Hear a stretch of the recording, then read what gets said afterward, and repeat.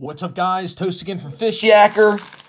If you've ever wondered what $1.39 pair of ice slip-on crampons look like, let's take a quick look. First time I've opened these up.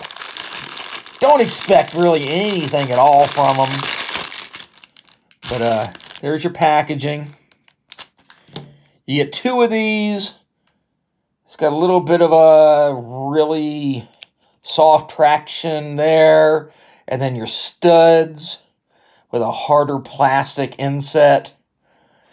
And that's supposed to just wrap around the front of your shoe. Again, it's got two of them. Rubberized. That'll stretch.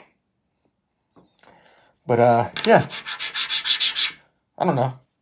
Less than $1.50.